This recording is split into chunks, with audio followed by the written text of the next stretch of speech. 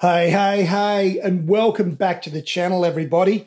Thank you so much for tuning in. Just a big thanks to everyone that's been tuning in of late and for coming on the journey with me in my series of how to port this set of Australian 302 2V factory cast iron cylinder heads. The cylinder head you can see here on the left is now complete. The video today is going to be me taking you through each step of the porting that I undertook and showing you the differences between the cylinder on the left there that has been ported and the cylinder on the right that is not ported at the moment.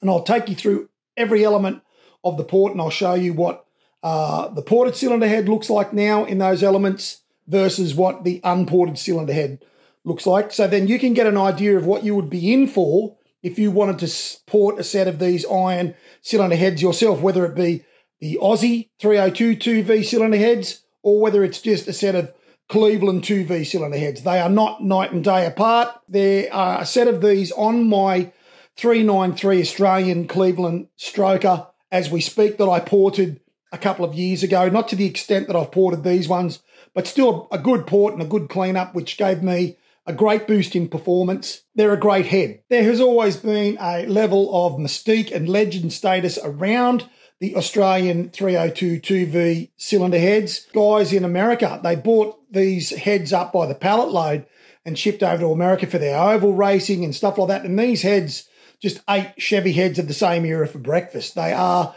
quite a well-known cylinder head. And when you port them and spend some time porting them, they can really reward you in the torque and horsepower department. And when you port these, okay, you can get some really respectable power out of these. You can be looking at anything between 550, 580 horsepower on the right engine combination. Fairly recently on one of my videos, I had a comment from a gentleman, and thanks guys for the comments. It does help my channel, and I do encourage people to comment if you have questions or suggestions about the cylinder head porting. And this particular fellow said, look, how about you get your unported cylinder heads flow tested and your ported cylinder heads flow tested, so then you can see if all the work you've done has made a reasonable amount of difference. Hey, that is a fair comment.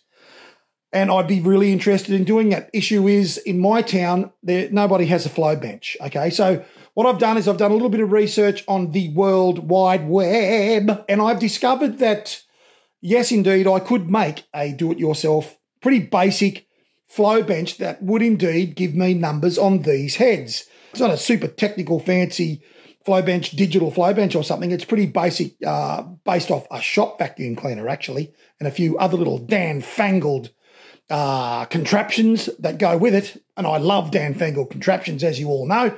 But yes, it would definitely give us an A-B comparison between the unported cylinder head and the ported cylinder head. So I'm going to take that on board and I'm going to build a flow bench to test the unported head and then to test the ported head to get the flow figures. Great idea. Keep the comments coming, guys. Well, let's have a look then at the differences between the ported cylinder head and the unported cylinder head. So before we launch headlong into this little A-B comparison, I just need to let you guys know I am feeling a little bit dusty today. And no, it's not because of alcoholism. No, I'm not addicted to any drug. This comes down to hamburger patties. That's right, hamburger patties. Last night I made probably the best tasting hamburger patties I've ever made. They were crackers. I got the mince, you mix it with your egg and a bit of breadcrumbs, but I put in chili flakes. I put in special salt, special peppers, spices, all this stuff. They were sensational. I mean, as usual, I ate way more than I should have. And things were going really well until I woke up this morning and absolutely punished my bathroom. The suffering I put my toilet through was next level. So I even had crazy ideas about possibly doing some mad foodie section on my channel and talking about these hamburger patties. But in retrospect, I'm glad I didn't do it before they'd had 24 hours to settle in to the digestive system, because otherwise I probably would have ended up getting sued. Anyway, we digress, and moving forward, here is a direct comparison between the combustion chambers we'll look at here first on the cylinder head that I've ported, okay, versus the stock cylinder head. Let's just concentrate on these top ones. It's easy for me to do this with the camera. And you can see the outline here, guys, of where the head gasset's been sitting on it. And they're pretty much no chamfer whatsoever. And the valves are quite shrouded. And this is the complaints. You hear about the Aussie 302s. They're a great combustion chamber. They're good for a boost in horsepower because of the closed chambers and the compression you can get. But you're losing out on flow because of how shrouded they are. So all I've done here is just basically taken a modern cylinder head combustion chamber. For example, let's have a look at this image here of a set of aluminium aeroflow cylinder heads that I was thinking about possibly purchasing. I can get these for a good price through a friend for about, I won't say what I can get them for, but I can get them for quite a good price. So I was tempted actually to buy those and put these on my car, but I've decided that I'm going to stick with my iron, my factory iron. I've done all the work, and I don't think, in all honesty, I'm going to get that much better performance out of those aluminium aeroflow heads than I'm going to get out of these anyway, because I've ended up getting the combustion chamber shape almost the same as a modern cylinder like that one, like that aluminium cylinder anyway. Sure, that aeroflow has got the raised exhaust ports. It's got slightly raised intakes. It's been set up for the better flow, and it's addressed those issues that were the weakness of the Cleveland 2Vs, 4Vs in the exhausts. So I'm not going to be able to get better flow from these than I would from a modern cylinder head because of those reasons, but it's not going to be that much more, in my opinion, than what it's going to cost me for those heads to what I'm going to get out of these by porting them. Keep that in mind, okay? Sure, this has taken me time to port these, but am I going to get a decent amount more torque and horsepower out of those aluminium heads than I would out of these ones I ported for what it's worth that I've got to pay for those aluminium heads? That's what it comes down to. That's going to be an individual thing for me? No. I don't reckon I'll get that much more torque and that much more horsepower out of them than what I'll get out of these with all the port work that I've done with these. Okay, so there's a direct comparison of the combustion chambers. Let's have a look at the intakes. Okay, I'll try and get light here that's not distracting. Okay, here's the cylinder head I haven't started on. This is the cylinder head that I've ported. These are the intakes. Obviously, the valve guide bosses here on the unported head are really, really large. They're really chunky. And we've thinned and smoothed them right down with the port.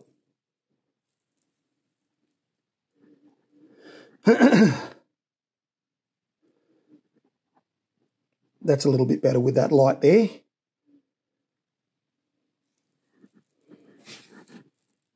So yes, that's going to make a big difference to flow.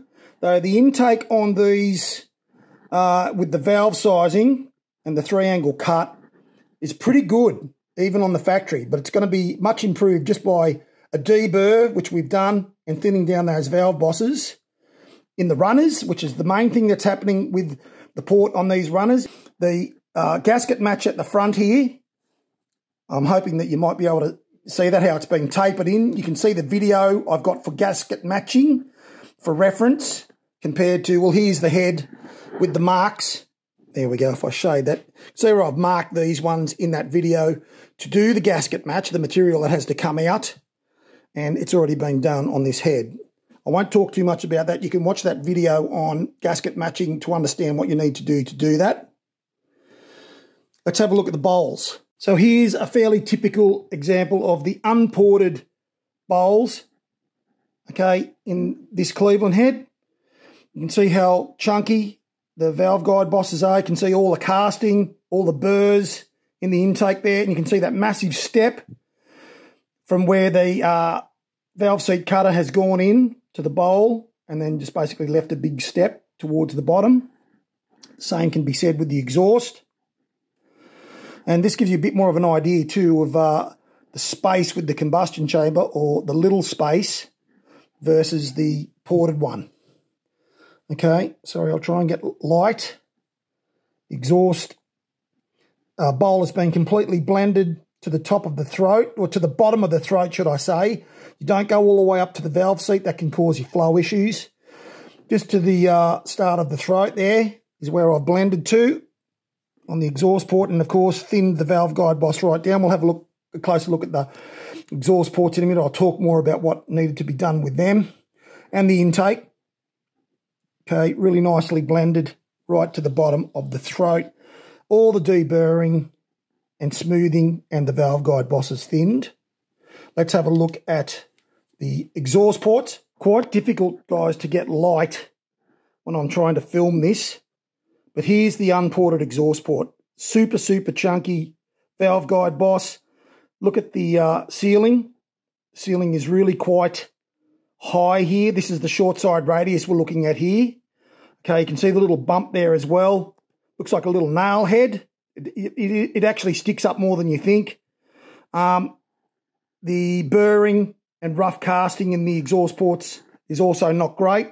All the way around the bowl as well. And the floor is quite rough as well. Some decent sort of burrs there versus what's been ported. Okay. And so I spent a lot of time on the exhaust ports. They're important. Really thinning that valve guide boss down to be like a bullet, and really cleaning thoroughly the runners, and then working on the short side radius. A lot of time on the short side radius, completely smoothing that around, using a lot of caution because we're very close to water. That's why these are so hard and virtually impossible to rectify the way you'd like to, because of how thin the castings are around the water jackets in these. The floor, you don't really do much with. It's already quite low in these. You just clean it up. You try and take as much as we can out of the roof around that short side radius, smoothing it right in the corners. And that's all the sort of stuff that was done in that versus what you get in your stock factory casting with these. You can see how that's still quite a lot more prominent lump in the roof. And I've tried to flatten that and lay it back and round it around the short side radius with this one. Well, in a nutshell, guys, that's it for these. And what I'll say is, you know, you can fill yourself with a lot of knowledge about any cylinder head because there's so much information out there. You can go on forum after forum. There are some knowledgeable people on there, but there's people on there that have obviously done a lot of reading but have never actually put a carbide to metal. You're not going to know really how to port these until you start having a crack at doing it yourself. You can talk about it till the cows come home. You can try and tell people in forums or whatever what needs to be done. But until you actually do it, have a go and do it and learn what you're doing and work out why you do those things and how it improves flow, you really don't know until you've done it. Well, I hope this video, which has showcased the comparison between an unported Aussie 302 2V factory iron cylinder head versus a ported cylinder head, has maybe inspired, maybe given a bit of a push to anyone that was maybe sitting on the fence about porting their factory iron heads. Hopefully this has given you a little bit of information and maybe a bit of encouragement from a guy who is not a professional porter, but with a bit of reading, a little bit of help too from people who have contributed to the channel. I'm talking about Craig mainly from Performance 351, helping us sort out how to get a better combustion chamber shape in these heads and stuff like that. With those things and a gathering of that knowledge, you can definitely have a crack at doing this yourself if you have the patience. So on the horizon, guys, is me getting the engine pulled out of my 1969 Ford Falcon XW, getting these heads in that, and continuing on that series on my channel with the restoration of my XW. And I'm really looking forward to working through that, and I'm hoping you guys will be able to join me and support me through that process. It's a lot of fun, and I think there's a few people there that are enjoying seeing how a little bit of the work is done on an old school car like that Aussie built XW that I happen to own. Down the track, guys, too, there's some more exciting stuff. I've been asked by a young guy who is an engine builder here in my town who's starting to get a little bit of a reputation with building some high performance engines for his generation. He's a younger guy, a lot younger guy than I am. I actually used to be his guitar teacher back many, many years ago. He's got himself qualified as a mechanic, and he's started his own business building performance LS engines. He's got a really awesome LS Commodore. He might be sort of pushing around that 800 horsepower. It's a stroked 383 LS with a turbo on it, so it's got a lot of balls. He's going to dyno that next week. He's going to give me his set of LS heads for me to port, and then we're going to dyno that again and see what head porting on an LS engine, what you could expect to possibly get out of that, and we'll actually have dyno figures on that before and after. So that'll be an exciting series in itself coming up soon. I'm going to do a full interview with Reese. He'll talk about his car. We'll have a look at his build, the stuff he used in his build. And I think it's good to cross over between some of our old school stuff that I love and I'm going to continue to love. Don't worry, I'm not about to LS my Ford. Sacrilege, that sort of thing will send you straight to hell. But I do appreciate the modern stuff as well, you know. And the LS motor, it's, you know, it's the Cleveland of today, if you like. Let's be honest. They're a great motor. They're easy to work on. They're reasonably budget friendly. And I'm going to be really excited about porting his cylinder head. So that's coming in the future, guys. There'll be that on the channel. There'll be the continual work that I'm doing, as I've said, on my Ford Falcon. And I'm really hoping you guys will keep joining me for that stuff. I'll try and keep it real and keep being myself. I don't intend to change any of that stuff, whether you like it or hate it. I couldn't give a rat's ass. It is what it is. Anyway, guys, thank you so much again for tuning in. And until I see you in the next video, whatever that be, you guys stay safe, stay healthy, and take it easy out there.